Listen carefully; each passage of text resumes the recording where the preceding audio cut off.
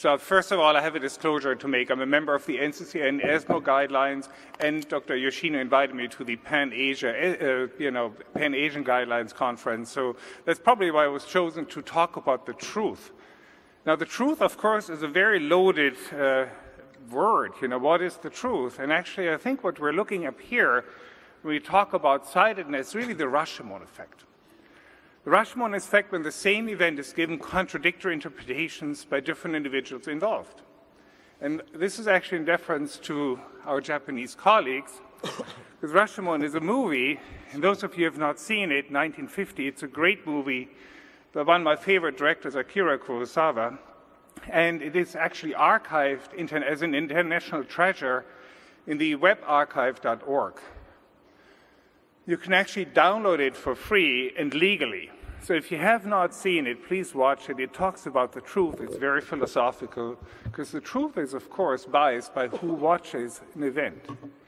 So what are we talking about here for the ESMO and NCCN interpretation of the sidedness data?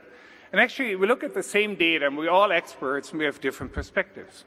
As you can see, as you could see, the updated kind of paper from ESMO showed EGF-receptor antibodies are standard of care in first-line in left-sided tumors. And in right-sided tumors, EGF-receptor antibodies can be considered in first-line if response is the goal.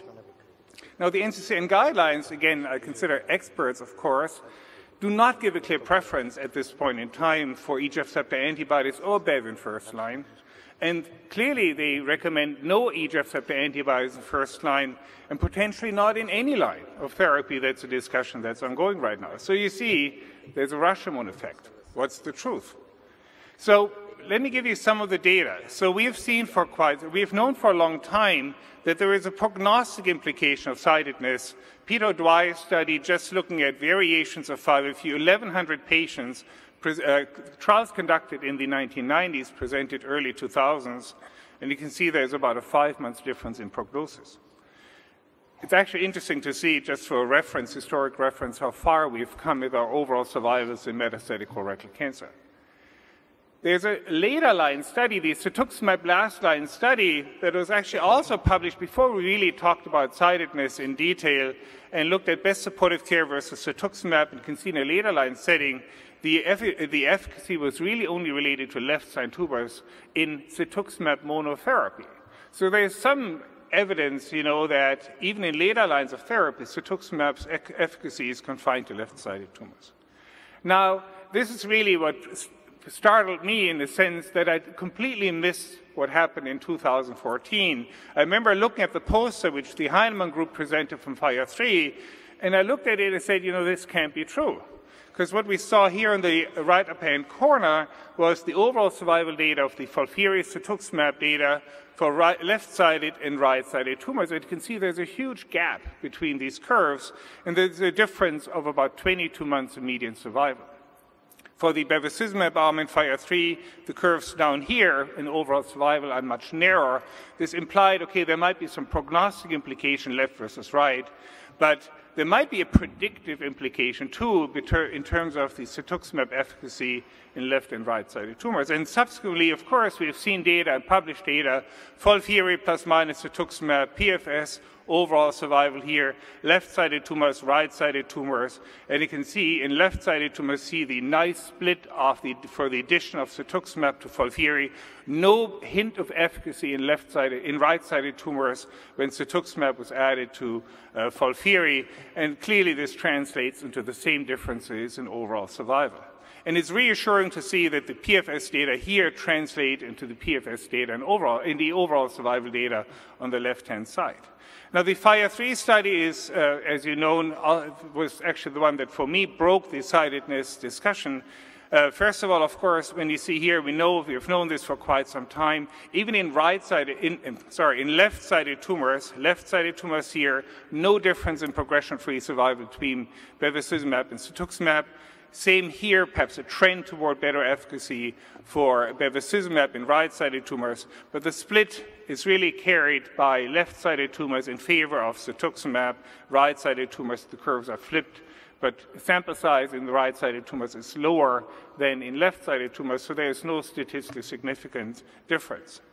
Now, 8405 is the largest individual trial with sidedness analysis, and again here looking at all trials, all arms combined, the FOLFIRI, FOLFOX, Cetuximab, bevacizumab arms combined, left versus right, a difference as expected, quite huge, more than a year. But more interesting is when you break it down now by regimen. Of course, we talk about the predictive implication here. These are the data for Cetuximab, left-sided tumors versus right-sided tumors, a difference of about 25 months in median survival. That is a very big difference. Now, for bevacizumab, you see the curves are much more narrow. Bevacizumab seems to be agnostic in terms of sidedness. Now, the curves are interesting now here. There's still some prognostic implication, not as strong, left versus right for bevacizumab. Now, when you look at the data here, you can interpret it in different ways. You can say, from a European perspective, it's very clear that left-sided tumors should be treated with EGF-receptor antibodies. That should be the default standard of care. And the US perspective is right-sided tumors should, of course, not be treated with cetuximab or by kind of inference panitumumab.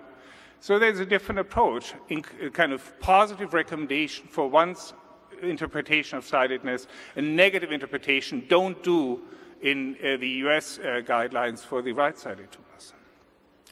Then you already saw Dr. Van Kutzen presented the data on sidedness and tumor response, and you saw that there was a trend toward higher response rate with a p-value of 0.089 for a higher response rate in right-sided tumors with EGF-receptor antibodies. Now, my problem with this back-of-the-envelope calculation is it's based on published and presented results, not individual patient data. It's a mix of first-line trials and second-line trials with or without bevacizumab. The level of evidence that this really can guide our treatment approaches and should guide guidelines is not very high. So we do acknowledge there's a difference in treatment approaches for sidedness, right versus left-sided tumors, and I think we have all acknowledged the guidelines need to reflect this. And of course, this has also implications for other future treatments with higher percentage of patients with right-sided tumors being MSI high, BRAF mutant, and higher percentage of patients having HER2 overexpression left-sided tumors. So where are we? So the NCCN guidelines, as Dr. Vanook already said, they have already implemented in a consensus statement the sidedness, patients appropriate for intense therapy, FOLFOX and FOLFIRI combined with EGF-receptor antibodies only in RAS wild-type tumors, in left-sided tumors only, and the transverse colon, the latest iteration, was cut out. We don't know where this falls, left or right-sided. And this only applies for first-line treatment because the NCCN guidelines at this point in time, but this is a matter of discussion right now, leave it open whether patients in second- or third-line treatments should receive EGF-receptor antibodies in right-sided tumors. Now, we're really looking for the perfect candidate for EGF-receptor therapy. And I do believe we have a much better understanding who this patient is right now. We have a negative selection cascade of RAS mutation, BRAF mutation, V600E, likely HER2 amplification, and all these are more or less mutually exclusive. And then overlying is the sidedness. It's a further exclusion criteria, right-sided cancers. From what we see, and I'll come back to my truth statement as much as I can further exclude patients and refine the patient population that should be treated with EGF-receptor antibodies. And actually, in full disclosure, I can say that I'm actually treating more patients now with first-line EGF-receptor antibodies now that I'm more sure who these patients are that benefit from EGF-receptor antibody therapy. So what is the truth? I showed you the ESMO and NCCN guidelines. For me, on the right-hand side, I would never pretend that I'm the only bearer of the truth. The Rashomon Effect. Watch the movie and you know what I'm talking about. But for left-sided tumors, my feeling, my statement would be EGF-receptor antibodies are preferred. They're not necessarily the only default you'll have, but they are preferred. Bevacizumab can be used in select patients in first-line therapy, and I'm mainly talking about those patients with low-volume disease, elderly patient, where I consider even a fluoropyrimidine plus bevacizumab, like capecitabine bevacizumab, along the lines of the Imedex trial, as one of the standards of care. You don't need necessarily to treat every patient with a doublet or a triplet plus an antibody. In right-sided tumors, I strongly believe there should not be an EGF receptor antibody in first-line therapy. The response rate calculations are not solid enough for me, and even the p-value in this back of the envelope calculation was not even statistically significant. Response rate, if you really want response rate, use a triplet in appropriate patient, but even doublets, FOLFOX and FOLFIRI, they give you a response rate. But allow EGF receptor antibodies in later lines of therapy, because I personally have patients who actually responded to EGF receptor antibody therapy with panitumumab or cetuximab, a single agent in right-sided tumors, RAS, RAF, wild-type tumors. So I don't believe we should eliminate this treatment options for our patients.